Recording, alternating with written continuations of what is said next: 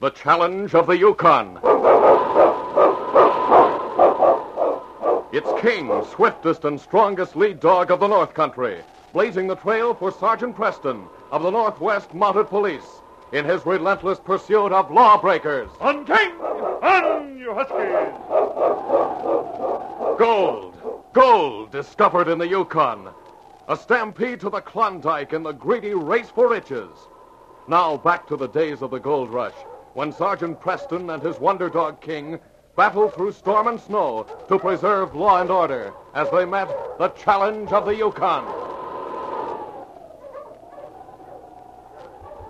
Ann Gordon hesitated for a moment before entering the Klondike Palace, a gaudy cafe in Dawson City. It looked bleak and ugly in the daylight, and as she opened the door, she could smell the distasteful odor of spilled beer and stale tobacco smoke. She took a deep breath and resolutely entered. The place was empty except for an old man who was sweeping the floor that was littered with tobacco, ashes, and broken glasses. He stopped his work and looked at her curiously. Good morning. Howdy, miss. Are you the owner of the Klondike Palace? Me, the owner? That's a good one. Heck no, miss. I'm just a sweeper-upper. Oh. Well, who is the owner? Chris James. Is, Mr. James here? Yep. He's back there in his office. You want to see him about something? Yes. I'm looking for a job. A job? You sure you're in the right place, ma'am? Well, they do have girls working here, don't they? Yep, they do, but you don't seem to be... You mean you think Mr. James wouldn't hire me? No, I didn't mean that. It's just that... Well, you're pretty young, ain't you? I'm 19. You ever been in here after dark? No. No, I never have. Well, ain't exactly like a prayer meeting. I didn't suppose it would be, but... Oh, I must have a job. I see. Well, go straight back through that door and turn to the right. Chris James' office is there. Thanks. A nice-looking girl like you ought to find yourself a good husband instead of working.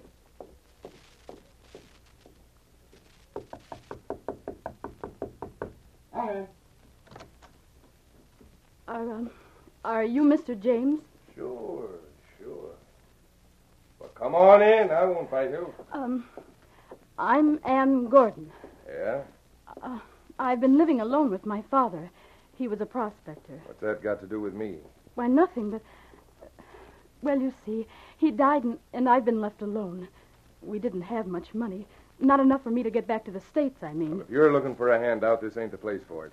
I just started this business and I'm still in the hole. I'm not asking for money. Well, listen, sister, get to the point. What are you asking for? I want a job. A job? You? Oh, I know I don't look very nice. These clothes, they're old and shabby. Well, to get a job here, you're not supposed to look nice. You ever worked any place before? No, I've always lived with my father. Can you dance or sing? Well, I sing a little, but I've never had any lessons, if that's what you mean. Lessons ain't necessary. All you got to do is carry a tune. And you might do. Dress in some glad rags, a little makeup. You might not be too bad. I'm afraid I haven't any fancy clothes. We got some here that'll fit you. That's not what I'm worrying about. Oh, I'll make a good waitress. I'll work hard. We don't use waitresses, kid. Your job will be to entertain the boys. We got men waiters. Entertain? Sure. Sit with them at the table, sing for them, listen to their trouble. Oh. You'll learn. I didn't know. Maybe I'd better try to get work somewhere else. There's no place else you can get work that I know of. Maybe you could hire out as somebody's housekeeper, but this is much easier and pleasanter. The more I think about it, the more I think you do right well. You'd be sort of a novelty. Are there any other women in the place? Sure, we got 2 more. Dottie LaRue is just about your size. She'll give you some clothes. Well, I'll have to find a place to live in town. Room and board goes with a job. Got a couple of cabins back here. You can stay with Dottie. She's living alone in hers. You mean you give us free board and room and a salary, too? $25 a week plus commissions on refreshments. Refreshments? Whatever the men buy for you while you're sitting at their tables. Dottie will tell you about it. Now, if you want the job, go on back and see her. She's in the second cabin back. I could save all my salary. I'd soon have enough fare to leave the country. Well, sure you would. Maybe you'll learn to like it here. Maybe you'll find out you don't want to leave at all. I'll take the job, Mr. James. Fine. Now that we're friends, you can start calling me Chris, huh? I guess I'd better go back and see Miss LaRue.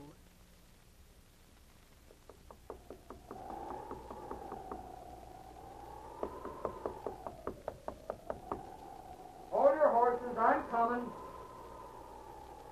Who is it? I'm Ann Gordon. Mr. James sent me to see you. You're Miss LaRue, aren't you? Sure, I'm Dottie LaRue. Come on in before I freeze to death. Oh, don't get scared. I always look like a sheepdog in the morning. Throw them clothes on the floor and sit down. I was so dog-tired last night, it's a wonder I didn't sleep in them. I'll just put them on the bed. Why did Chris send you here? He gave me a job. He said you could explain what I'd be expected to do. It's a job like yours, I guess. Gee, kid, you ain't that hard up, are you? I haven't any money. I want to get enough to get back to the States. My father died and, well, we were poor. Yeah, that's the old story. Well, this job ain't easy, but it's better than starving to death. Ever worked before? Just housework. But I'm strong. Well, that's good. Because when things get too rough, there's nothing like a good left hook to the jaw. What?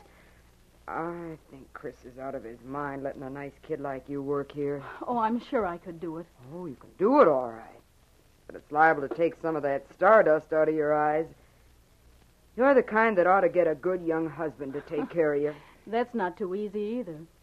Come to think of it, this might be the place to find one. Every prospector in the Klondike drifts into the Klondike Palace sooner or later. Just what do I have to do? Well, all you have to do is dance with people. Do a little singing. Mostly, you just sit and listen to them talk about themselves and let them buy you drinks. Chris pays a commission on those. But I don't drink. You don't have to. Chris never lets Charlie put anything strong in the drinks they serve us. It's just water with a little tea to color it. Oh. But that ain't known to the one who's buying it. You have to get used to hearing words you probably won't even know the meaning of. And once in a while, they'll make a grab at you. Oh. If you can't fight 'em off alone, just yell for me or Charlie. Most of the men are pretty decent, though, believe it or not.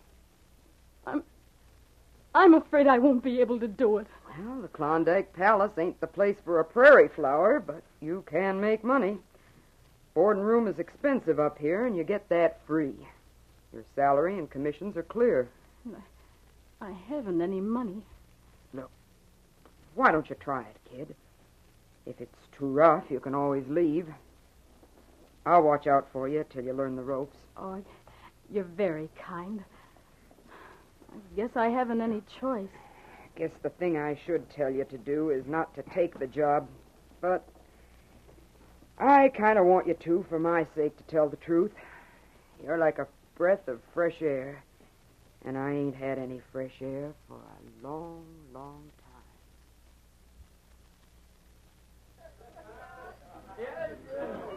During the early hours of the evening, Anne managed her new job well. But later, the noise and excitement mounted, and she found herself separated from Dottie at a table with a big man who had appointed himself her protector. Yeah, now, don't you worry, little girl. You just stick with Butch. And if anyone tries to hurt you, I'll cut out his heart. Hey, waiter! Waiter! Yeah? Repeat this order here. Two of the same. Sure. You see, you remind me of my sister. Thank you, Mr. Butch. 4 other men told me that tonight. They did? Oh, the lying coyotes. They were just telling you that to put you off your guard. Show me which one said it, and I'll smash their heads in with this chair. Hello there, girlie. You're new here, ain't you? Can't remember seeing you before. You get away from this table. Who do you think you're talking to? I can talk to her if I want to. Now, listen, girlie. I warned you. Will you? Oh, stop it, please. Look out, here comes the mountie. All right, you break it up. I'll knock his head off. Get back, Butch. Hey, you let me alone. Butch, You've had too much to drink. Go on home. You got no right to tell me what to do. I said get out of here. Now move. If you wasn't a policeman... Get going. Yeah, I was going home. Hey, what's going on here? That crazy Butch started a fight. Sergeant Preston stopped him. You'd better watch these men a little closer, Chris. We can take care of this place without any outside help. Oh? You don't seem to be doing a very good job of it. Thanks for stopping them, Sergeant. You go on over and tend to your business, Ann. Boys want you to sing for them. Please, Mr. James, I'm so nervous. Would you mind if I went to my cabin? Why, of course he wouldn't mind. Go get your coat. Hey, look, I don't see that it's any business of the law. Let me decide just what the business of the law is. Get your coat, miss. I'll see that you get back to your cabin safely. I'll be back in a moment. Thank you, Sergeant. As Sergeant Preston and Ann left the cafe, King, the sergeant's big lead dog, rose to his feet from the shadows outside the door where he had been waiting.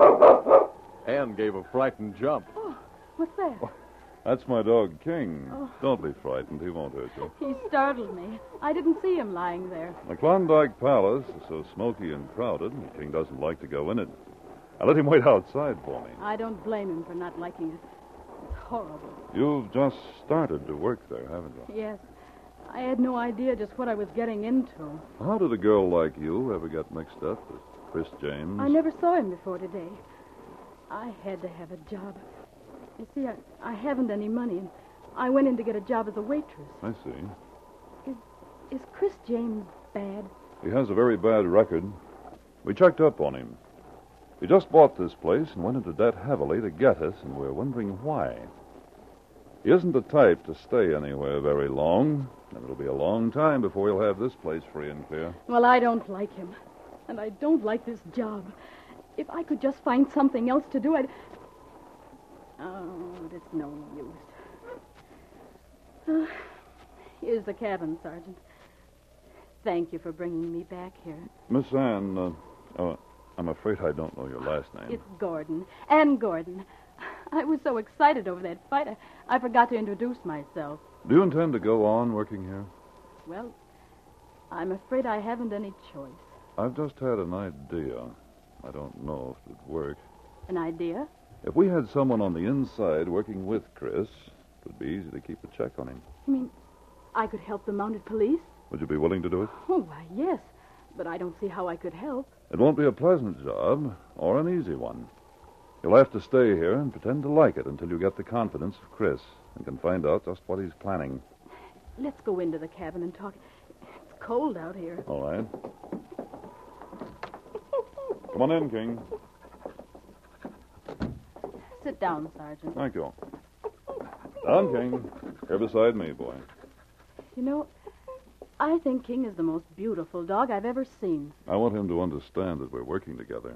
I may have to leave him with you sometime. Just what is it you want me to do, Sergeant? I'll have to tell you what we know about Chris James first. He tried to file a claim on a rich gold strike down in Selkirk. The man who discovered the gold disappeared. But it seems they had a partner who filed on the claim before Chris tried to do it. Do you think Chris James was responsible for the man's disappearance? We were never able to prove it. Chris left Selkirk and turned up here under a different name. His real name isn't Chris James. Uh-huh. Does he know that you're watching him? No, he doesn't know that we know who he is. His plan almost succeeded down there, so we think he may try it again. That's where you can help us. Oh, I see.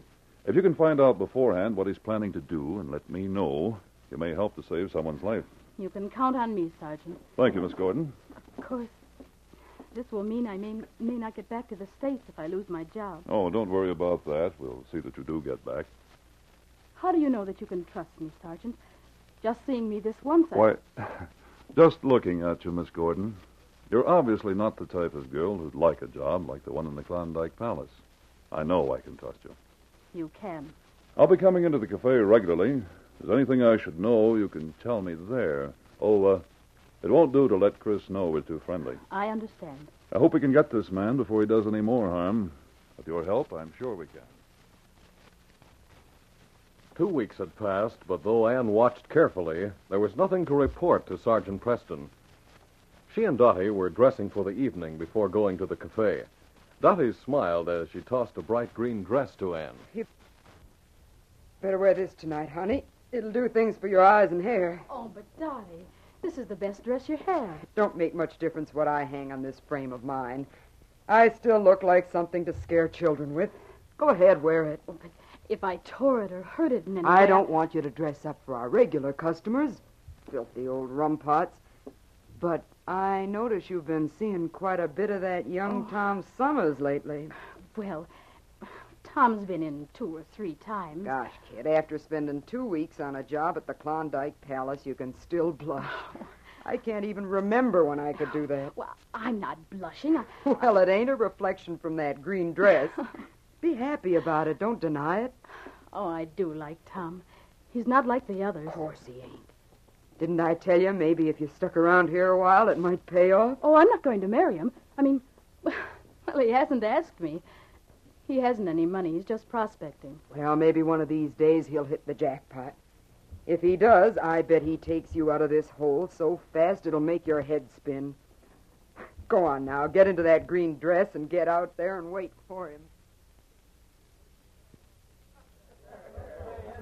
It was early, and the usual crowd had not yet assembled at the Klondike Palace.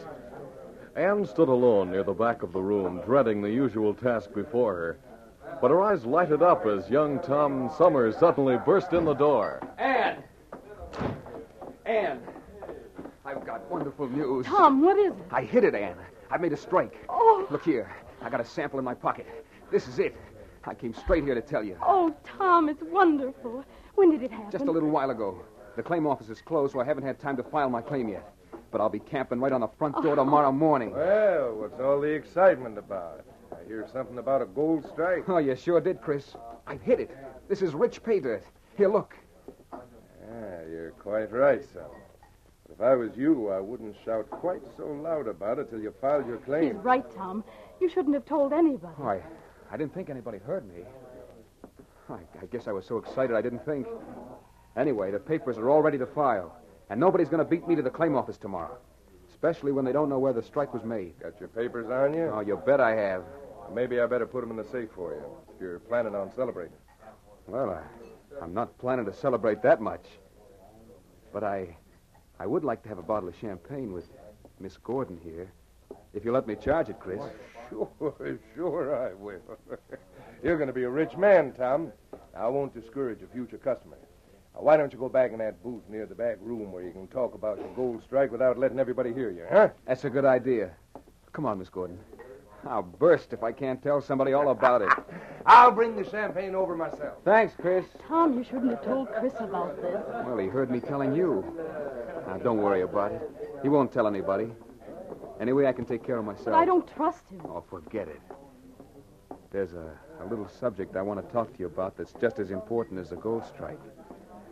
I'm glad we'll be sitting when nobody can butt in. Almost an hour had passed while Anne and Tom were deep in conversation about their future. They were startled when Chris suddenly appeared at the entrance of the booth. Sorry, Ann, but it's time for your song. Oh, gee, Chris. Can't you excuse her this once? This is something special. She won't be very long.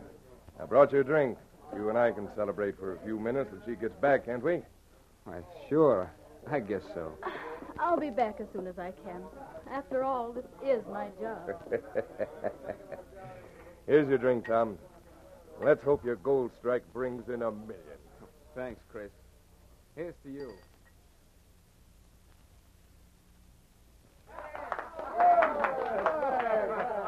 Nice going, Ann. Give us another. Yeah, don't stop. Sing Annie Laurie again. Let's have an encore. Sorry, no more. Oh, come on. Don't stop. Never mind, kid. You go on back to Tom. I'll handle him. Oh, thanks, Dottie.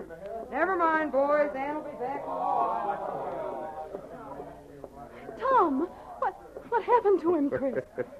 He's all right, Ann. Guess that drink I gave him was a little too strong for him. He just went to sleep. The drink you gave him? Don't worry about him. Carry him into my office and put him on the couch. He'll sleep it off in a little while. But he was all right when I left. Yeah, I thought so, too, but you never can tell. Now, you go on back and entertain the boys. I'll call you when he wakes up. Come on, Tom. I'll throw you over my shoulder. I think I'll go back with you. I told you to go back to your job.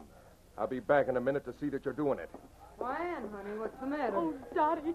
You're white as a sheet. What's the matter? Tom. Chris gave him something to drink and... Oh, Tom's all right. He's having a little sleep for himself. Guess he ain't used to drinking. Oh, is that all? Never mind, dearie. He'll be all right in an hour or so. You better go out and put on a little of my rouge. You look as if you've seen a flock of ghosts. Oh, there's Sergeant Preston. You stay away from him. Your job is with the customers. I'll talk to him. You better go out like Dottie says and try to make your face look human again. Oh, I'll be back in a few minutes. Poor kid. She's sure out of place in the Klondike Palace. Yeah. Think we better find another job for her. Or maybe send her back to the States. Gee, Chris, that'd be swell if you do that. Well, we ain't got time to talk about her. You get back to work. I'm going over and try to get rid of that Mountie. He's bad for business. It was over an hour later that Sergeant Preston entered the office at the police barracks and joined Corporal Sanders beside the big stove. King was at the Mountie's side. It's getting a lot colder. Temperature's dropping fast. Well, I'm glad I'm off duty tonight. What's the matter, King? Cold, boy? What's hanging on his neck? Is that something you put on his collar? Come here, King. There's a piece of paper attached to his collar. Just a second, boy. His Easy. fur's so thick it was hidden. I just happened to see it when he looked up at you. It's a note. A note from Ann Gordon. Is that dog of yours playing Cupid for you this day, Sergeant? This is serious, Corporal. I didn't have a chance to talk to Ann tonight. I left King out in front of the palace, and Ann must have sneaked out and put this note on his collar. What does it say? It says, go to Chris James' office. Tom Summers is in trouble. I'd better get back there. Want me to go with you, Sergeant? No, it won't be necessary, thanks. I'm sure King and I can handle it. Come along, King.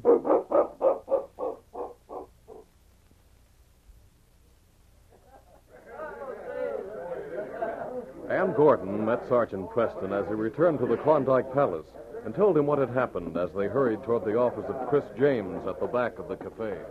Chris left the bar and went back to his office just as soon as you left the cafe. I didn't dare go back there alone. We'll find out whether he drugged Tom or not. I'm glad you got word to me. Chris wouldn't let me talk to you. Huh? I sneaked around the front and found King where you always leave him. I was sure you'd see the note, but I thought you'd see it sooner. It was hidden in his fur. He kept whining and barking at me this evening, but I didn't know what was wrong until I got back to barracks. Here's the office, Sergeant. Door's locked. Open this door, Chris. He's not in there. Stand over to one side, Ann. I'm going to break this lock. Back, King. There's no one in here. Not even Tom. Chris said he was going to put him on this cot. He was here. The cot's messed up. Oh, there's a door leading outside. I'll see if it's locked. This back door is open. Look, tracks leading away from it. One man's tracks. Do you think Tom woke up and left by himself? Those tracks are clear in the moonlight. They were made by a very heavy man. Tom is slim. Chris is big. Look how deep those tracks are. A man even heavier than Chris made them, or else Or else what, Sergeant? they could have been made by Chris, carrying something heavy. He's taken Tom away. Oh, Sergeant. Go back to your cabin, Ann. I'm going to leave King with you and follow these tracks. I'll be able to see them in the moonlight. But you'd better take King. You may need him. You may need him more than I do. Take him to your cabin and stay there till I get back. The big gray dog King lay in the corner of Ann's cabin, almost invisible in the shadows. A low growl rumbled in his throat, and he rose as he heard heavy footsteps approaching the cabin. But he obeyed Ann when she spoke to him softly. Down, King. Lie there in the shadows and be quiet. Quiet, King.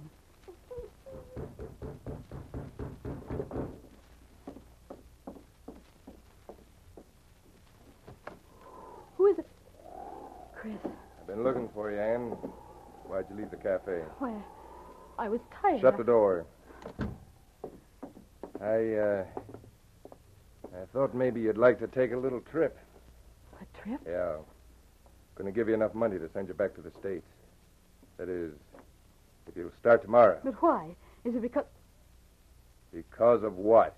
Why, I don't know. You were going to say because of Tom, weren't you? What have you done with him? Where is he? He was drunk. He left my office by the back door. That's not true. You put something into his drink. I know you did. Oh, and that's why you wanted to get to that Mountie. Well, there's more than one way to quiet that wagon tongue of yours, and I'll give you a little sample of it right now. No, don't, Chris. King! King! No! flash of lightning, the big dog rose from the shadows and hurled himself at Chris. Chris tried to fight him off, but the weight of King was too much for him, and he sprawled on the floor of the cabin and lay there terror-stricken as the great dog stood over him, his fangs bared. Hold him there, King.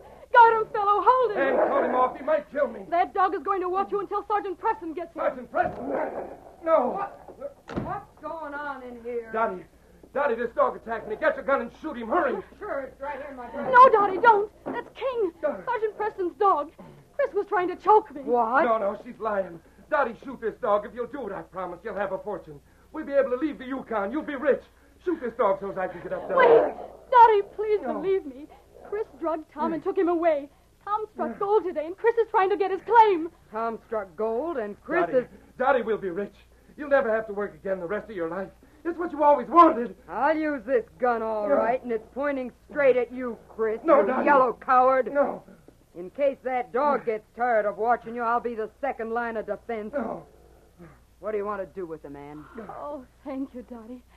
Sergeant Preston is coming back here. We'll wait for him. He's trying to find out what happened to Tom. Well, then, all we have to do is sit and watch this low-down thief squirm. No, Dottie, no. I don't think this gun is even necessary. That dog seems to be doing a fine job of holding him down. I'd offer you some tea while we're waiting, Chris, but I haven't any arsenic to put in it. Why, you... See who that is, Anne. Sergeant Preston. Are you all right, Ann? Oh, there's Chris. Oh, I'm so glad you got here. Where's Tom? He's in his cabin, and he's all right. King is holding Chris. He tried to kill me. I was afraid of something like that. All right, King, old boy. Good work. Back, fella. Let him up. Get up, Chris. Look, I wasn't trying to kill her. This dog jumped at me for no reason at all. Sergeant, what about Tom? I found him where Chris left him, lying in the snow beside his own cabin. He'd been drugged, and he would have frozen to death in a couple of hours without waking up. Why, that... I'd better put this gun away before I lose my temper. Look, I don't know anything about it. Tom had too much to drink, and he walked home by himself. That's the way you wanted it to look, isn't it? Hand over those papers you took from Tom's pocket, showing the location to his claim. Look, I don't know what you're talking about. All right, I'll search you. Stand still. Here they are. And they have Tom's name on them. You were a big help, Ann.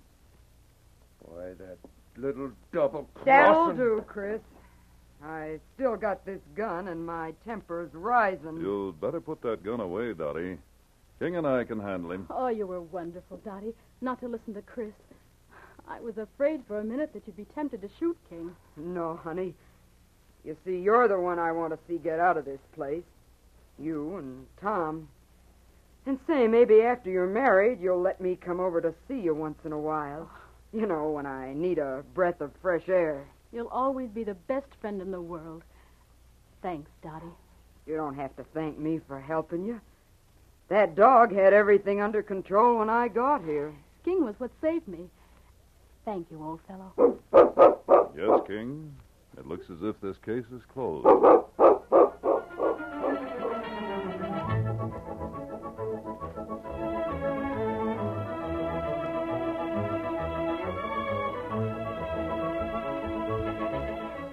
The Challenge of the Yukon, a copyrighted feature, is brought to you each week at this time, and all names and incidents used are fictitious. Listen again next week to another exciting adventure during the days of the gold rush. Fred Foy speaking. This program came to you from Detroit. If it's a case of murder you'd like, to listen to, that is, be sure to latch on to the Murder and Mr. Malone show. Here's a Saturday night thriller primed to bring you minute after minute of exciting mystery and adventure. The hero of the program is John J. Malone, a famous Chicago criminal lawyer who makes only one condition before accepting a case. It must be tough to crack. And once you hear some of the cases Malone tackles, you'll agree it's uncanny how he solves them. The most minute clue doesn't escape the shrewd eyes of this smart detective, who believes that given enough rope, any criminal will eventually hang himself. As Malone says, the brainiest criminal will betray himself in some tiny act left undone, some stray piece of evidence left behind at the scene of the crime, or oftentimes through overconfidence, when a criminal thinks he has the police completely baffled. Don't miss Murder